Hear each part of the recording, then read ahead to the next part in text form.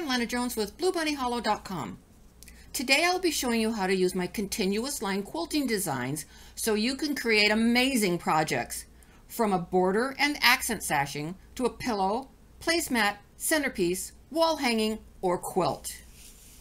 You can adjust the size if needed, but don't enlarge the design as big as the hoop can handle, as you need some wiggle room should you have to use technology in your machine to adjust the angle of the design so the needle hits both ends of the line you have drawn. I will show this to you later in the video. There are many hoops and hoop sizes on the market today for our domestic and multi-needle machines. The standard hoops that come with the machine can definitely be used for continuous line quilting. Many machine manufacturers also have magnetic hoops as an option. There are aftermarket magnetic hoops such as the dime magnetic snap hoop I am using today that are made for both domestic and multi-needle machines. It comes with 4 adhesive centering rulers that can be placed on each side of the hoop. However, you will see that I don't have those on my hoop. I prefer just to scratch in the center mark on each side. To prepare this hoop and all of my standard hoops, I put double-sided permanent tape on the back side of the top hoop, as in the dime magnetic snap hoop, or on the back side of the inner hoop for the standard hoops. This helps to hold my fabric in place while I hoop. I take the tape out of the plastic dispenser and place it into the table dispenser. Much easier to apply the tape without it wrapping around my finger.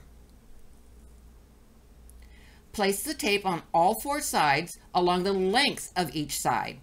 Depending on the fabric, the tape can be used for multiple hoopings before adding new tape. I don't take off the old tape until I have several layers built up. Then I remove the layers and put on fresh tape. Layer your quilt top, batting and backing. I will be using white fabric so you can see what I'm doing. Then spray base the layers. We don't want to pin them since the pins could get in the way of hooping. Draw a centering line where the quilting will be. This can be a mark as you see in the sashing piece I'm creating, or it can be a seam line that you are following to stay straight. Place the top or inner hoop in the center of the project, matching the marks of the hoop to the drawn line. If your project is large, roll it up so you can lift the fabric and the hoop at the same time. Lift the quilt and hoop with one hand, center and slide the bottom metal part of the hoop underneath, pushing it all the way as far as it will go. Then lower the upper hoop.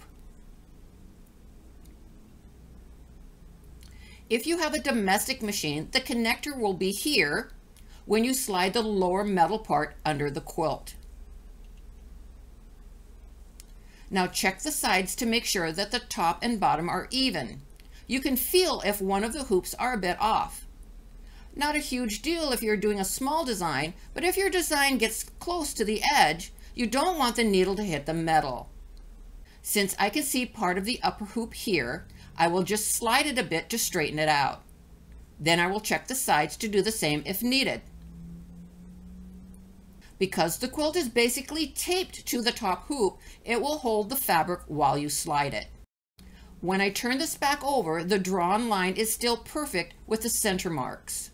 We still may need to tweak where the needle hits the drawn line at the machine. This technique gets us close, which puts us in tweakability range. Then we use technology for perfection. If you are using a domestic or multi-needle machine and have the technology, read your manual to see what to do to properly position your design.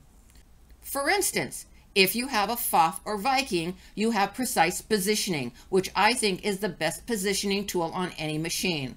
Learn to use this, you will love it. You may have a machine with a camera. This is also great technology to help you line up the design.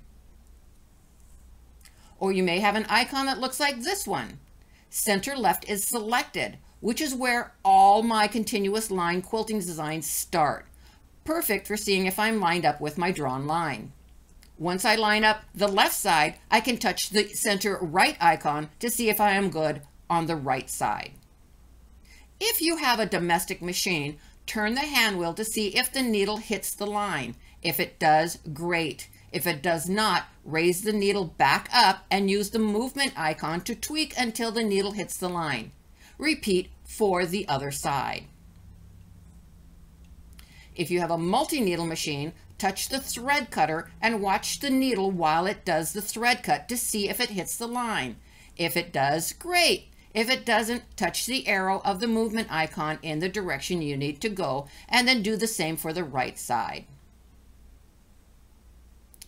If your machine does not have technology, then go to the first stitch to see if you hit the line. Adjust if needed, then go to the last stitch to see if you hit the line. I do not try to angle the design. Because of how I hooped, I'm so dang close that trying to get the right angle would take a while. So instead, I just gently tug on the upper frame a tad bit in the direction it needs to go. Then check to see if the needle hits the line. When you start, if you have the domestic machine, pull the bobbin thread to the top of the quilt before starting. This keeps the back tidy.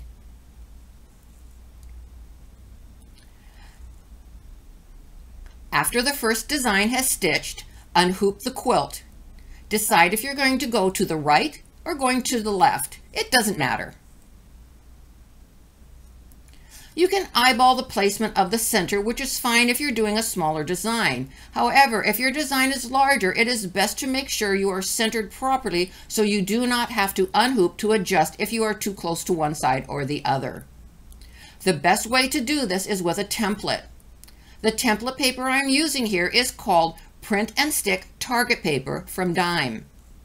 This is a translucent paper so you can see through it for placement. It is adhesive and can be used multiple times.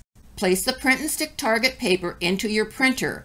Print the design by either using your software to print the template or use the PDF included with this set. Make sure you put the paper in your printer the proper way. Print on the textured side of the paper. Roughly cut out the template. I do like to cut right next to the last stitch on the left and right. Not necessary, but if I'm using a light colored thread, it does help. Remove the protective paper from the back of the template and keep this to put the template on to store for the next use. Now place the template on the project, lining up the last stitch of the quilt with the first stitch of the template. Now hoop as we did before and place the hoop into the embroidery machine. Line up the start and end needle points as we did for the first hooping and embroider the second design. Repeat until you have the project complete. Remember, the bigger the design choice, the less hoopings you have to do. Here is an example of one of the smaller designs versus one of the larger designs in the same size hoop. I did flip the second row for variety. Some options would be to fill the hoop with the small designs as I did in the previous example and use it for a placemat or a pillow. Thank you for joining me today and enjoy your sewing adventures.